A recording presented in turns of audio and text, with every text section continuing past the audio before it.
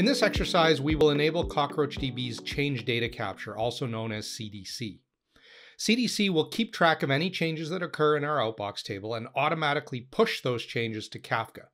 Once the events are in Kafka, we'll be able to subscribe to them and consume them in other services. The first thing we need to do is we need an actual instance of Kafka running, since that's where we're going to be pushing the data to.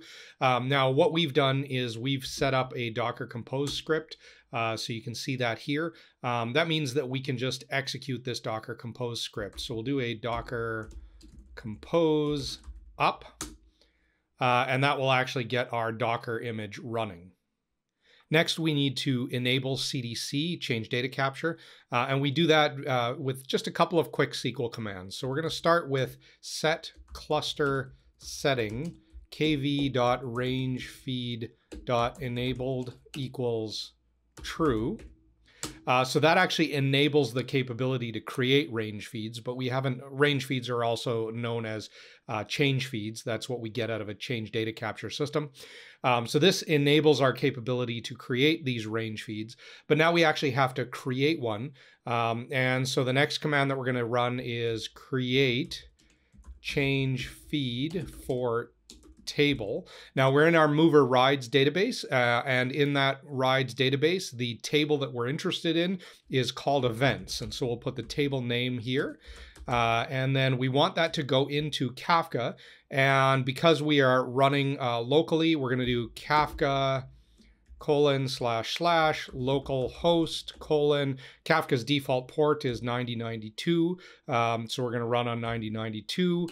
And we want to just include some additional detail in the actual Kafka topic name.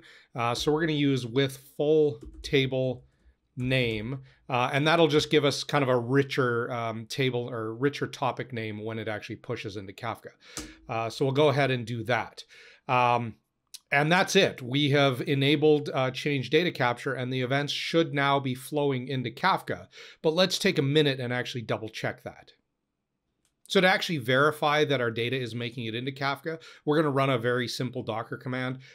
So we're going to do docker exec.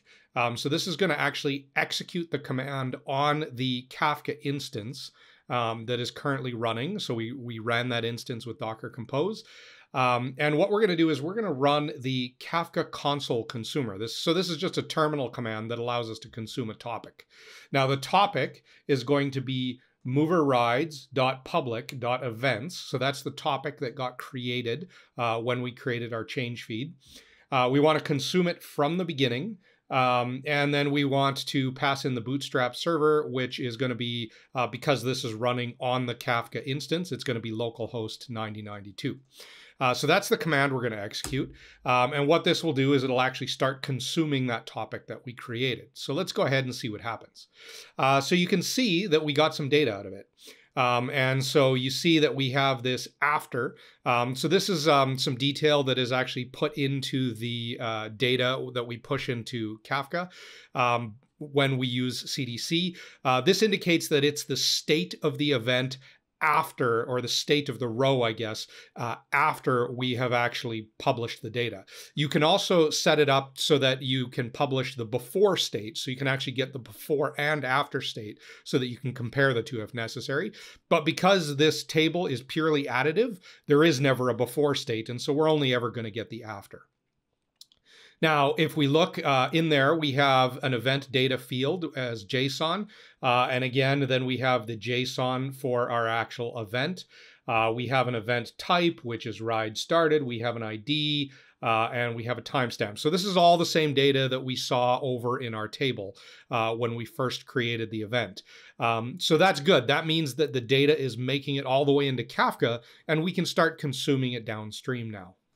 Now, just to be sure that everything is working the way I expect, I'm just popping back into my mover application, and I'm just going to start another ride with a different vehicle. And I just want to make sure that that actually goes all the way into the console consumer. So let's go ahead and see what happens. So I'll hit start ride. That'll bring me over, and you can see I've got a ride started. Now let's jump back into our terminal and see what we see there. Back in our terminal, we see that we got another event, which is exactly what we expected to happen. So it looks like anytime I start a ride in the user interface, it is going to actually create another entry in Kafka. So again, everything's working exactly as I expect at this point.